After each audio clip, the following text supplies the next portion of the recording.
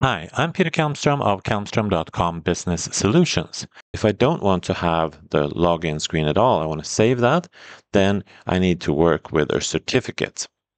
I'm going to first create a folder on my hard drive.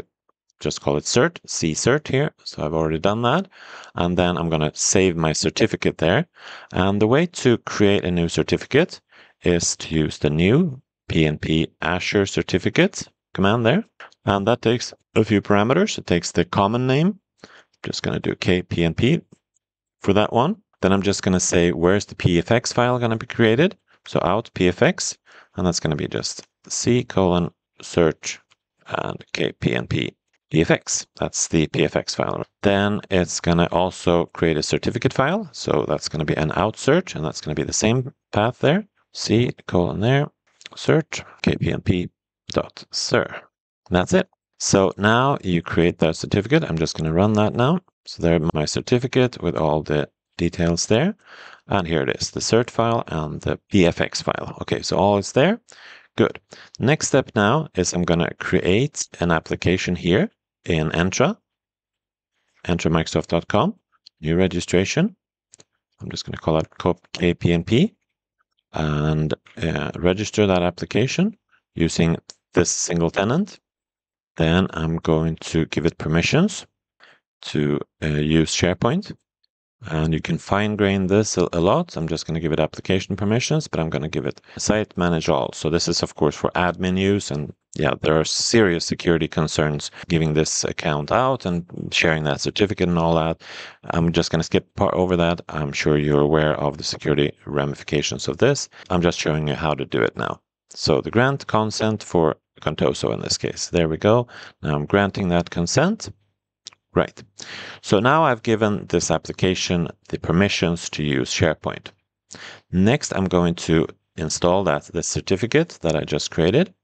Remember, I'm going to upload the certificate, the cert right there. Add. And that's it. Now it's in the Entra. Now I need to make sure that that certificate is also on my computer. So I'm going to import that certificate.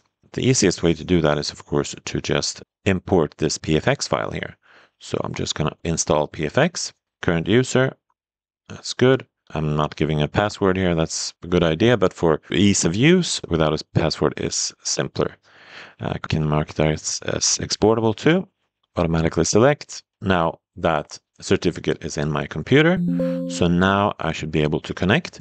And the important part here is that we need to also get the thumbprint. Here's the thumbprint of that certificate.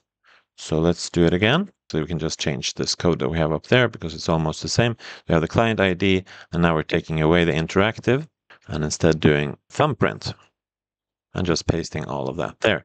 And actually, it's another client ID, of course. It's this client ID that we're going to be using now on the overview here. This is the client ID that we're going to be using. So let's do that. There we go. So first, let's make sure that we are disconnected first. So let's disconnect, connect, PNP online. I'm just going to run that there. Now we're disconnected. So if I do a get PNP list now, then I'm not connected. Okay, good. So we have that. So now let's connect with the new code here with the client ID, the new client ID, and the thumbprint of the certificate that I've installed. Sorry, I forgot one part. It's the tenant, and we need to supply that off also, of course, and that's the same here.